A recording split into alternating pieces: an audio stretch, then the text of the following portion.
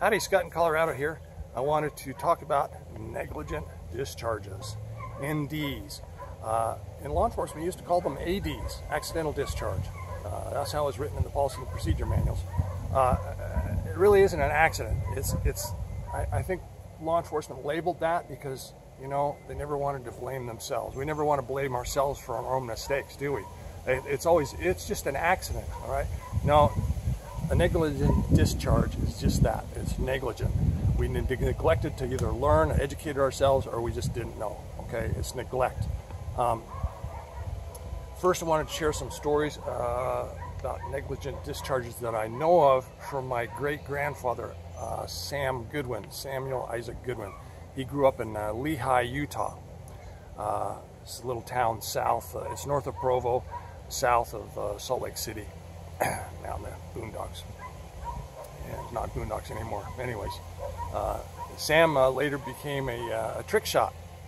He'd shoot a 45 Army Colt, and he would shoot little teeny tiny insulin tablets, just tiny tablets off of a board from about 15-20 feet away in front of rodeo crowds. And he would travel with the traveling rodeo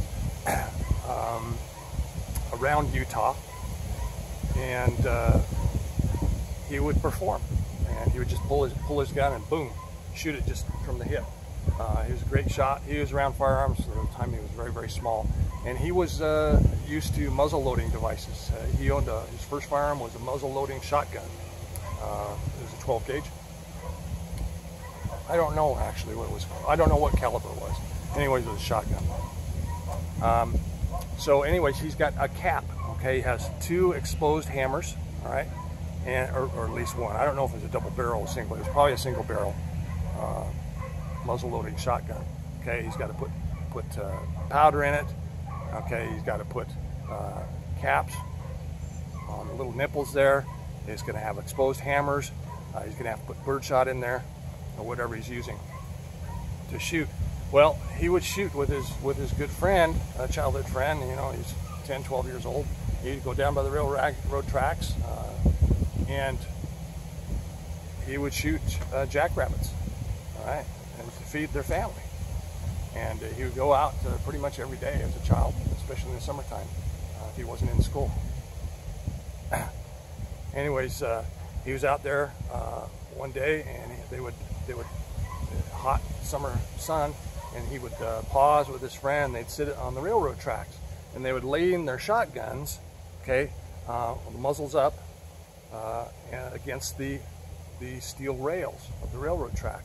Well, steel on steel barrel there's not much friction there.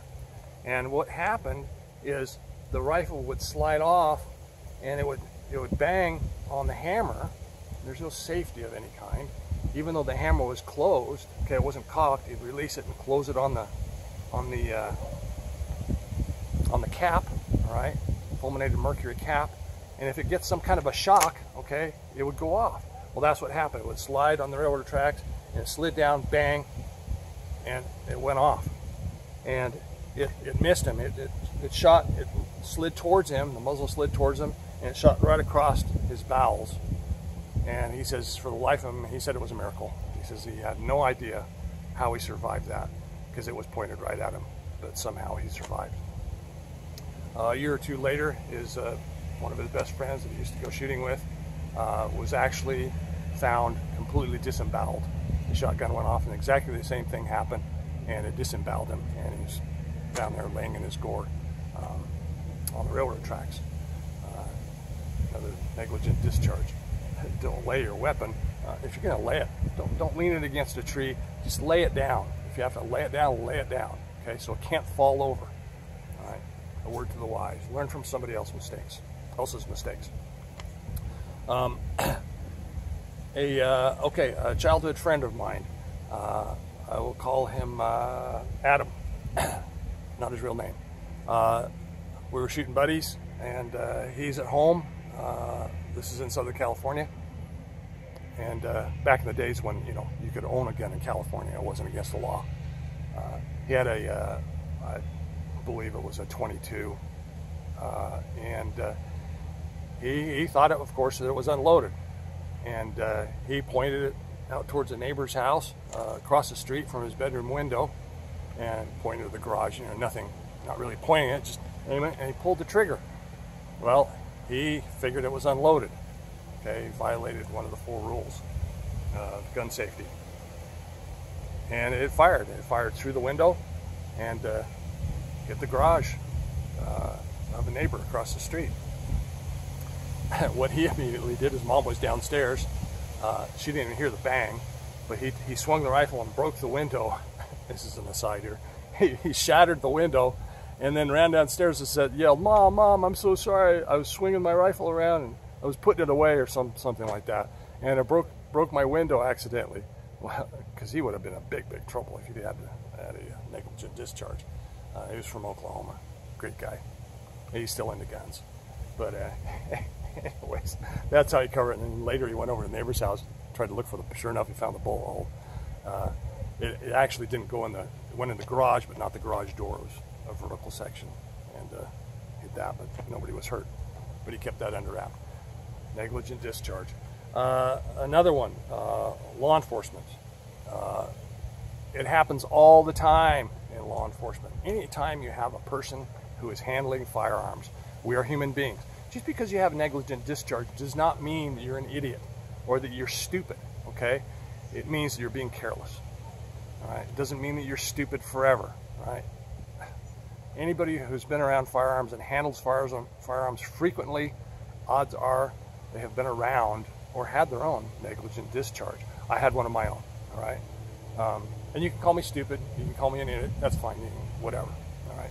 But learn from my mistakes, so you know, don't become stupid, and you're not an idiot, okay? You're much smarter than me, all right? This was the firearms instructor, the range officer for the department that I worked for, all right? We had just come in, this happened in front of my own eyes.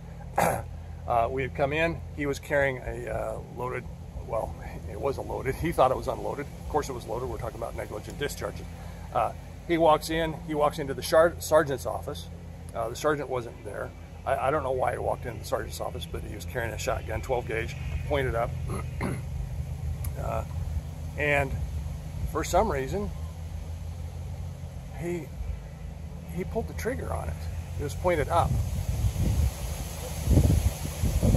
Well, he pulled the trigger, this 12 gauge goes off. I'm doing reports just right around the corner, 15 feet away from him. I hear the enormous kablooey. I turn and I'm drawing my weapon. I think we're under attack. And here comes Drew walking out, like with his dazed, oh my gosh, I said his name. Okay, I'll continue on. I won't edit out because you don't know what I'm talking about. He doesn't watch these videos anyways. Anyways, he comes out and he's got this ashen look on his face like, why did I hear a big bang? I don't understand what happened. And the sergeant goes walking around the corner and he looks in there and he smells the gun smoke. And looks up at the ceiling and there's this, it's double-aught buck, and there's this hole, and it was about, I won't exaggerate, it was about this big in the ceiling. He goes, nice pattern, and walks out and goes back to what he was doing. Well, we run upstairs because there's 2 stories, and it had gone through the floor, and I knew that the lieutenant's office was upstairs. He wasn't in his office, he was having coffee, which is usually what he did for a living, have coffee and visit. Anyways, he wasn't in his office, and it had gone through the floor, and in the floor was a hole about this big around, a little bit bigger, and it went up and it hit the doorknob of his closed office, which wasn't locked. He never locked his office for some reason. He never did any work, so there wasn't anything confidential in there. Anyways, it hit the doorknob, and you saw where there were two scored lines in there where it dented the round doorknob and then gone up into the ceiling tiles. Well, we ran up there, and this was after. That's right, he wasn't in because this was after hours, so no administration was in at this point. And we went up, we changed the doorknob and swapped it for another one. Kept the locking mechanism, of course, but changed out the doorknob in the back. Cut some carpet from a closet, patched the hole with some just some garbage and some sawdust and some glue and whatever. I don't remember what it was, epoxy I think it was. and fix that up. You never knew that it ever, and replace the ceiling tie. You never knew that it ever occurred. We didn't tell administration, and we didn't want this officer getting in trouble. He would have been put on probation and possibly lost his job. It's not worth it. Yeah, we hit it. We'll talk about me next. I had an AD. We had, I'll tell you the story. We had just received new sidearms. We'd gone from 357 Magnums to Smith & Wesson. They were 686. I don't recall, but it was an autoloader. Big, clunky, heavy thing. Felt like a 2x4 in your hand. Anyways, we went to these things, and I was still getting used to it, and I was dry firing it, trying to get used to the action and how it worked. I was new to semi-autos, completely new. Most all of us in the department were new to semi-autos, except for the guys that had been in Vietnam. Of course, they carried 45s, Colt 45s. Anyways, getting used to them, and I'm messing with my gun in front of the TV downstairs. All the kids are in bed, and anyways, I'm playing with the gun, and I've been dry firing it, pointing it at the TV, watching some movie, I don't know, with my wife. And it's about 9 o'clock, 9:30 at night, and I'm pointing this thing at the TV. Never point your weapon at anything you don't want to destroy. All right, that's one of the 4 rules, and I was violating that rule. In law enforcement, we used to do that all the time. We would violate those 4 rules. It's really dumb to do that. And they didn't have toy guns that you could use, safe guns, you know, orange or blue guns. They simply didn't make them, or at least I was unaware of them back then. Anyways, I was messing with the gun. I was dry firing over and over and over and over. And it's good to dry fire a gun. There's nothing wrong with that. But what happened is, when you're dry firing a gun, okay, you don't have any ammunition around, all right? And I was following that rule, all right? And I was dry firing and pointing it at the TV, you know. And of course, it's an unloaded weapon. And my wife, after I was done dry firing it, she says, well, I don't understand how, she's watching me rack it and so forth. She says, how does it get a bullet from the magazine into the muzzle, not the muzzle, but into the spout, into the pipe of the firearm? And I said, well, and I went upstairs and I grabbed my magazine, and it wasn't this firearm. And I dropped it in there, and I showed her very slowly, and I showed her how it works, how it recalls. It comes back after it fires, the slide comes back, and it picks up another round and it slides it up the feed ramp and strips it from the magazine and drops it into the chamber. And I showed her how to do that. And she goes, oh, and then I said, when it fires, then it comes back, and it ejected that round, okay, and then it slams another one forward, and it strips another round off the magazine and puts it in the chamber. It's ready to fire. And then I did what I had done 1,000 times before for an hour in front of the TV. I went like that and pointed at that TV. Well, the TV goes kaboom. The TV did go boom. Big old bullet hole in the TV. All right, that's pretty thick glass, old style. This happened in the 80s, mid 80s, about in 1984. And hits the TV. There's this blue-green flame that comes out of the television set through this hole. And of course it goes black immediately. And so much the end of our color TV. I went and bought a black and white TV from the pawn shop. But glass goes everywhere, it showers everywhere, you know, and it's like, my wife and I looked at each other and it's like, what was that noise? Well, you know, this was our first reaction. How did this happen? It was my negligence, okay, my own stupidity. Once you're done dry firing your weapon, you put it away. You load it up, put it away, you don't mess with it anymore. You don't show anybody anything, you just put it away, because your brain is in that dry firing mode. And stupidly, I was pointing at something that you know, I really didn't want to destroy the TV. Don't point it at anything you don't want to destroy. All right.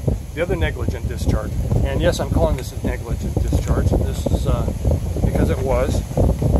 This happened right next to me in the firing line. We were practicing. We had a department shoots. We had them every few months, and we shot 2 or 3 times more often than the state required us to. Anyways, guy next to me, I'll call him Jerry. It's not his real name. And he's firing next to me. He's shooting an autoloader, and he's firing. He's going boom, boom, boom. And this guy was really hard of hearing. He had ear protection on, but he really couldn't hear well and wasn't wearing any hearing amplifying device, which he really needed. But anyways, he's firing, and he's right next to him. I'm standing just this far away from him, about 4 feet away, and he's firing, and I see out of my peripheral vision, I know he pulled the trigger and nothing happened. All right, and what's he do? What does he do? He did what he was trained to do, okay, which is really poor training. Okay, you don't do this on the firing line, and I wouldn't do this in combat either. But we were taught to tap, rack, and then fire again. Okay, what had happened? We were using reloaded ammunition, and you can get this can happen with manufactured ammunition as well. We were firing reloaded ammunition because it was cheaper. The sheriff's office didn't want to spend the money. And what happened is he had a squib. All right, he fired a round, a cartridge that had a primer in it, but no gunpowder. So what happened is that it didn't eject the round, but it did send the bullet into the firing chamber. It sent it halfway down the barrel, or a third of the way down the barrel. What he did is he tapped it, he racked it like he was trained to, okay, and then he fired, and I'm saying, stop, you know, don't shoot. And just as I'm facing him, saying no, because I know he's going to blow up his gun, and he fires another round on top of this bullet, this jammed half or a third of the way down of his barrel. Fired another round on top of it. Kaboom! Makes this huge loud explosion. All right. Luckily, the slide, it was just chromoly slide, pretty tough.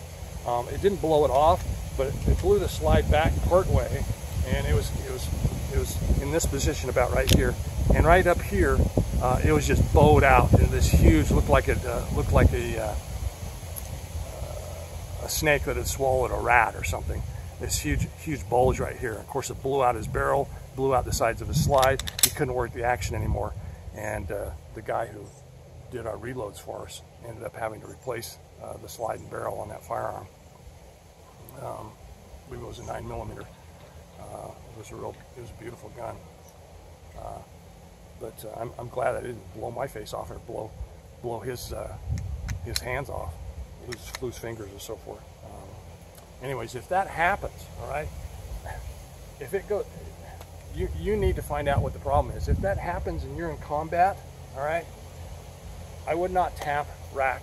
I would go to my backup weapon, all right, pull that out, drop the other gun, and continue firing, and go to your rifle, all right. You need to have a backup of some kind. Or get the heck out of Dodge. You don't need that weapon blowing up in your hand. But that's just my take on it. You might have a different opinion. Yeah, it's negligent discharge. He wasn't educated enough to realize it.